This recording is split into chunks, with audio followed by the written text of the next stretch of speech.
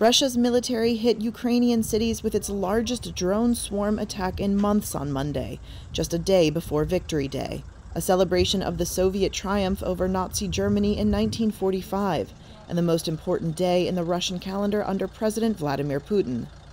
The drone swarm is the latest in a renewed Russian air campaign launched 10 days ago. This is damage from the strikes done to apartment blocks in Kyiv. A resident, Volodymyr, said his wife and child would have slept right there. According to Mayor Vitaly Klitschko, Russia fired 60 Iranian-made kamikaze drones at targets in Ukraine. 36 targeted the capital, all of which were shot down, he said. Right now we're in the apartment, one of the buildings. Today was one of the massive attack to our hometown. 5 people was taking injuries, 2 people right now in hospitals, but nobody is died. It's very important.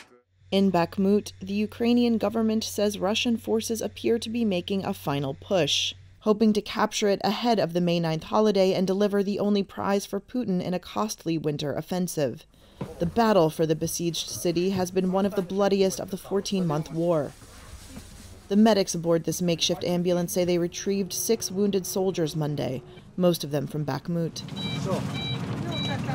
As the wounded are taken from the front lines, Ukraine's President Volodymyr Zelensky further cemented Ukraine's break with its Soviet past. Speaking to the nation on a hill overlooking Kyiv, Zelensky said the old evil had returned, this time waged by a modern Russia. Zelensky said he had submitted a bill to Parliament officially making May 8th a day of remembrance and victory, while May 9th, Russia's Victory Day, would become Europe Day.